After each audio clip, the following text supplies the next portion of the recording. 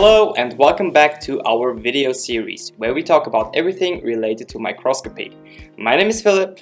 And my name is Chiara and we're the hosts of this video series. As promised in the last episode, we have Reto Wieland, the commercial director of microscopy, with us who makes a product demo. Yes, Reto is going to be connecting from our showroom in Barcelona where he's going to be showing us how to use the MoticNet software, a software that allows both teachers and students to facilitate the work in the classroom through digital microscopy. Enjoy the video! Welcome to our digital microscope laboratory.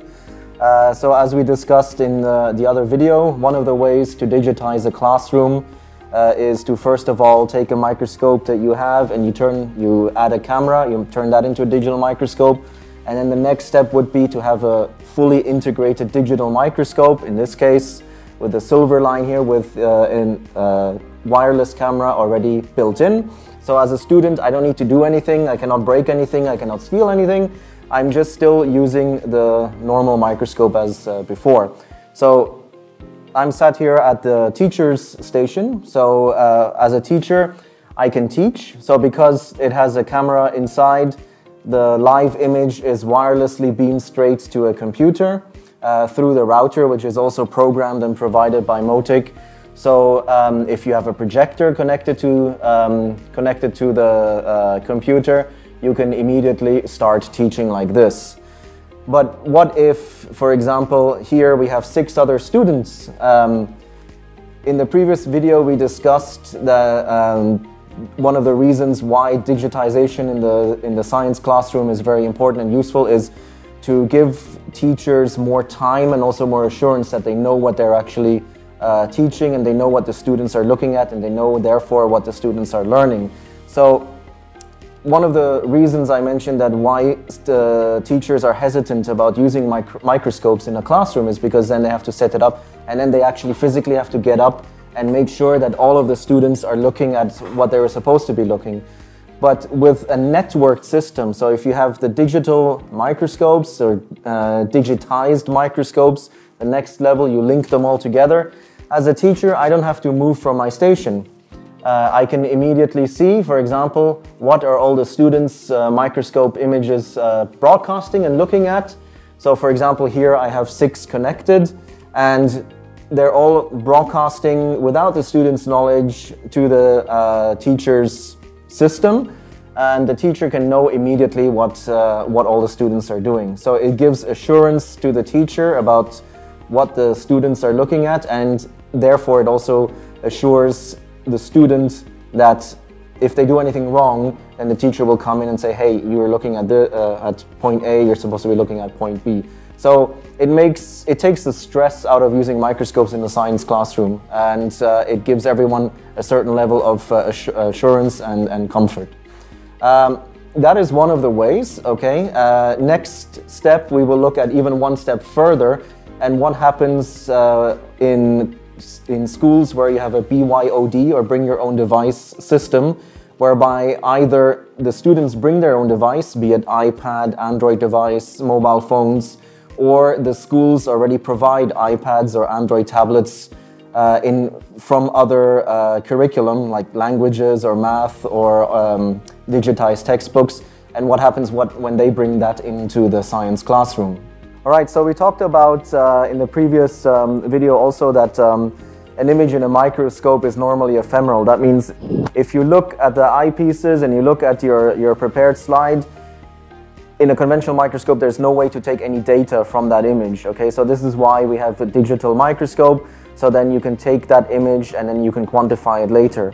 Now with a networked system, you can have the level 1, okay? You can have the student just using the microscope in a normal way, but at the same time automatically the microscope will broadcast live images to the teacher station, so you can see exactly what each student is looking at. Then you have level 2. You add a device, you add a tablet or you add a phone or anything like that, and you can very simply connect it in a student station. You can connect it directly with the microscope that the student is using. So in this case we have a little iPad here, and you can see that this is broadcasting exactly what the student is looking at under the microscope. So now in this level, that means we can start to share a microscope. So you can have a group of students, 4 or 5 people, okay, sharing the microscope, talking about what they're seeing, and then learning from it through interaction. Of course, at any time you can capture the image, then you can quantify it. You can measure, you can count, you can annotate, and then you learn from the image. Okay, so that was that level. You can take it then even one level further. If you really want to expand, and let's say you have 30, 40, 50 students in a classroom system, especially in Asia, for example, where we have up to 110 students in a teaching hospital or in a university course, each looking at a microscope, each having their own device, and the teacher wants to show what's coming out of the teacher's microscope straight onto every student's device. So with a wireless network system, you can of course do that. So if I go back to my teacher's image, so this is coming from my teacher's microscope at the teacher's desk. Then I click on teaching, okay, and I can do forced or unforced. So forced means I can interrupt everyone and then broadcast the image straight to everyone's tablet. So you can see here now, every tablet that would be in the classroom is mirroring the teacher's screen. So this has 2 advantages. One, the teacher can now broadcast what is on the microscope, and then the students can find a similar place under their own microscope using their own prepared slides. One other benefit is that then actually you can take MoticNet out of the science classroom and use it for cross curriculum or cross subjects as well. You can then use it with math software, you can use it with others. So actually an investment in MoticNet is not only an investment in the science classroom, but it's an investment for the entire classroom. As a teacher, okay, let's just focus on the science here on our image. So from the teacher's point of view, I can then still change what I'm looking at, and everything will be on a live point of view on every student's device. If I find that it is clear what they're supposed to be looking at, I can then stop the teaching and release all of their devices back to their own live image. Now, of course, I can also do this in another way.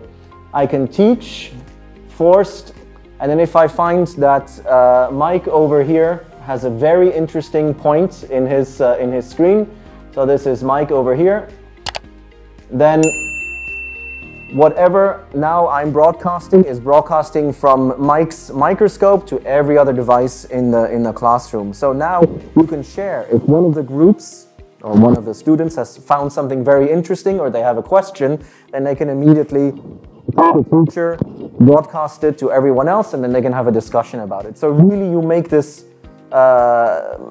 what's formerly a very isolating individual experience of looking at the microscope, you really turn it into an interaction. And we all know that through interaction, the students have more fun, and it becomes way more conducive to learning and remembering. Because you remember that I found this, and then my classmate found something else. So it's much, much easier. So we have done this type of networking for several years, and of course the technology expanded. We started maybe 15 years ago, everything with analog cameras and through a switch, and now of course technology has increased, wires have disappeared, everything is wireless. I would really suggest that you book with Motic Europe, either an online demo or, depending on your COVID regulations, an on-site demo. Have a look, touch and feel, and see how it can actually affect your classroom experience, your teaching experience, and your classroom management experience. One more thing, as a teaser before we go.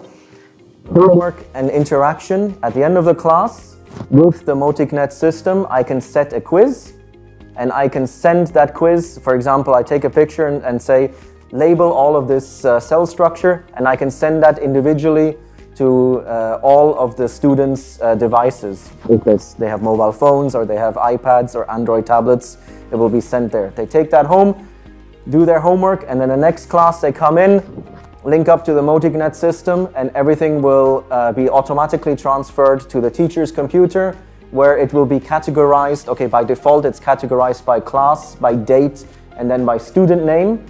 Okay, this can be customized however you want, and then as a teacher I immediately have all of the information. So from online live image sharing to still image sharing to homework sharing to interaction and to text-based interaction, because you can also send messages to the teacher, and the teacher can send messages back if some of the students are a little bit shy about asking a question in class. The MoticNet system really is a platform whereby as a teacher, okay, you can save time, you can be assured that what it is you're teaching is being recognized by the student and that they're learning the same thing that you want actually to teach them. And of course, for the student, if they get to use something digital, they get to use their own device, they get to use the devices that are in school, and you turn everything online, digital, interactive, they will then of course have a lot more fun as well. So it's a win-win situation. If as a teacher or as an end user or as a student, if you have any suggestions, something that is missing, because at Motic, as you may know, we make our own software, we make our own hardware. Of course, at any time, we're ready to listen to you, we're ready to add some new and cool features that only you as a teacher will know. So I hope this brief introduction has given you some thoughts and some inspiration as to how you can upmarket and add some pizzazz into your science classroom. And I hope that we will be able to teach you and show you and convince you in your school how this system can revolutionize the way you teach. That was genuinely so interesting and so amazing. I'm just thinking back when I used to go to school, there was maybe 23 of us in a class and we only had 3 microscopes. So it was very difficult for us to be able to share the microscope and to be able to do the scientific work that we were doing. And I think it's incredible that Motic, through MoticNet and our digitalized microscopes, are able to make us share this experience. As Reto was saying, it used to be a very individual and quite lonely experience, but now you're able to share with your other students or with your teacher and confront each other through the chat available in the software. I think it's incredibly cool. What do you think, Philip? I totally agree with you. I wish that back in the days where I was in school we had technology like this. I think it would have helped a lot of students back in the day, but this is the future, so really many kids and students will profit from this. I really wish to hear your thoughts and your questions, so leave everything you wish to communicate with us in the comment section or in our social media accounts that you find in the description box. Yes, and don't forget to subscribe so you stay tuned with our other videos, and I guess we'll see you next time. Bye! Click like. Bye.